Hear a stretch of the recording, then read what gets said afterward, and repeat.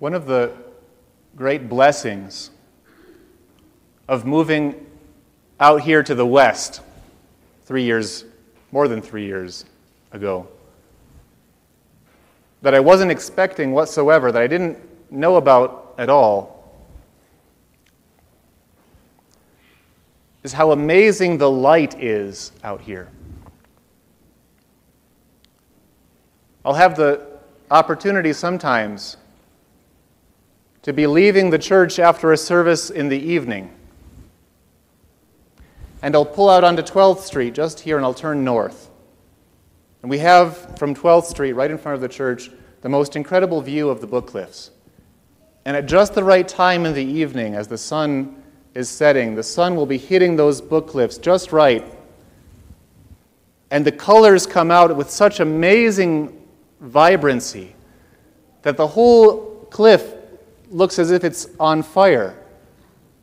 And it fills me every time I see that with incredible joy, to see that beauty, to see that warmth reflected on those cliffs. The sun out here is so effective that sometimes in the right time of year, you can be standing in the shadows and be freezing cold, and then step into the sun and be sweating. That's how powerful our sun is out here. You know, I was just a few weeks ago down in the San Juans for a few days. I was camping just south of Silverton a little bit. And it was the evening, we were starting our campfire, and I remember I happened to look back behind us, and there's a mountain there, Snowden Peak, and it too was just brilliantly illumined. The whole thing, even though there was snow still on it, was orange and red with the colors of the setting sun. Our sunsets out here amaze me, and something I've noticed is on the occasions when our sky has been filled with smoke from the forest fires, from the wildfires, both the ones that we've had here and the smoke that's blown in from elsewhere in the country, it seems to just make those sunsets even more spectacular, doesn't it? So even in the middle of that terrible destruction, even in the middle of that suffering, the light fills the world with beauty. The light fills the world with warmth. The light fills the world with joy.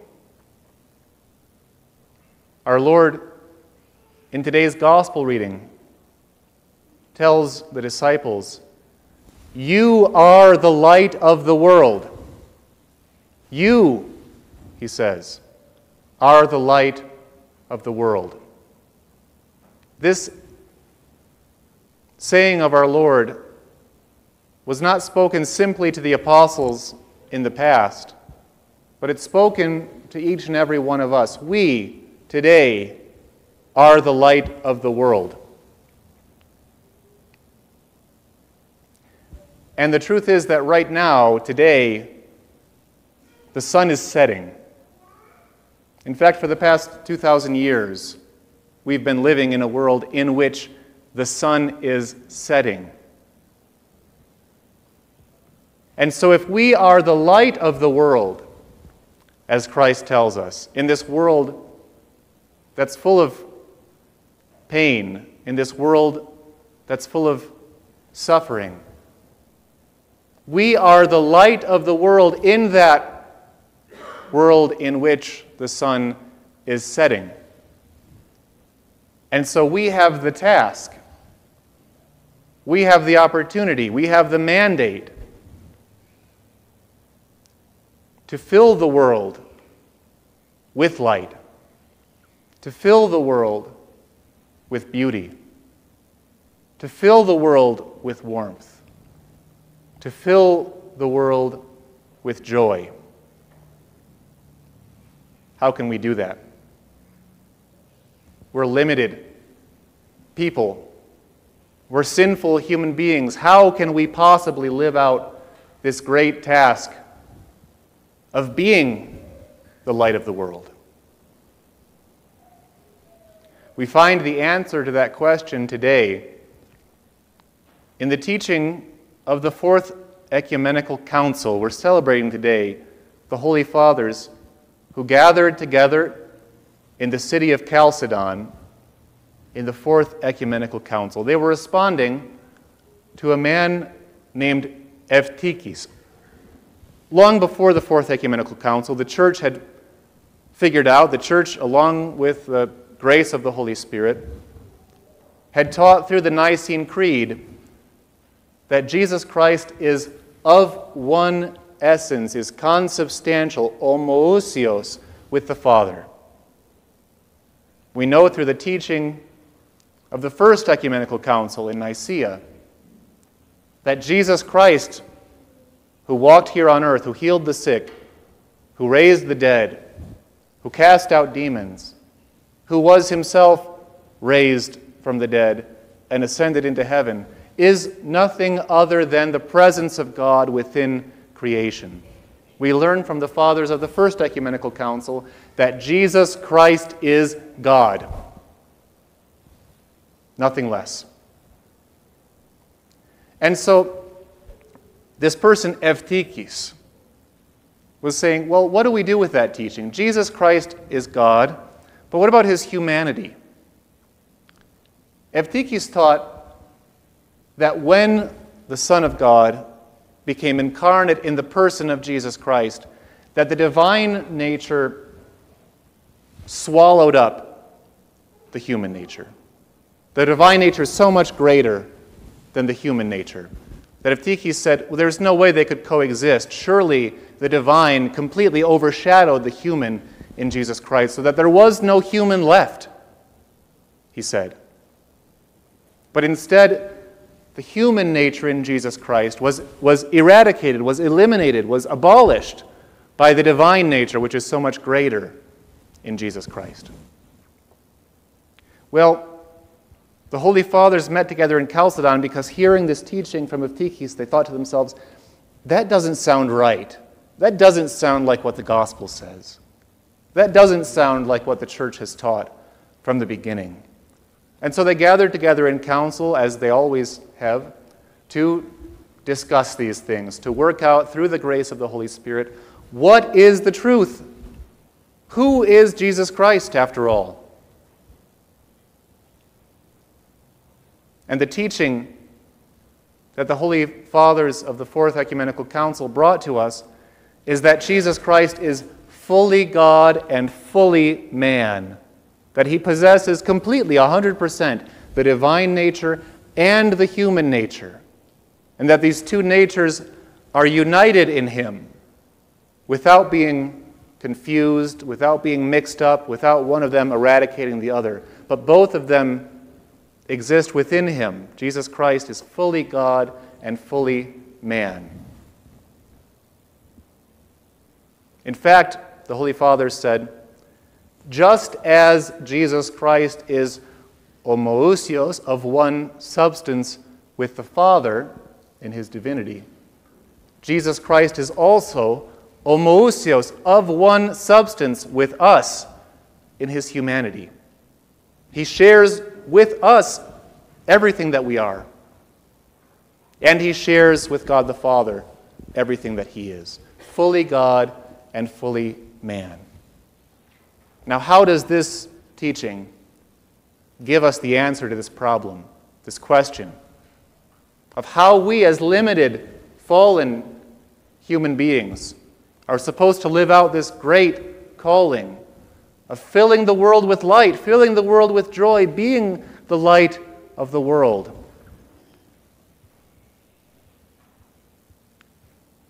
And the answer is that we see in this teaching that our limited humanity is not limited anymore.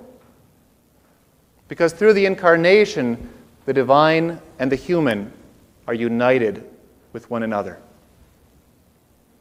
And everything that we think of as being mundane, limited, merely human in our lives, everything that we think of as being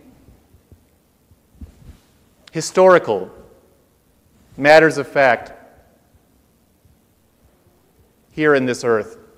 All of those things that we see as being small, that we see as being imperfect, everything that we are as human beings is united in Jesus Christ with the divine, is raised up to God the Father, is imbued with the grace of the Holy Spirit, so that as we are going through our day, as we are conducting our work, whatever that might be, that business that we're going through, that work that we're doing, is holy work.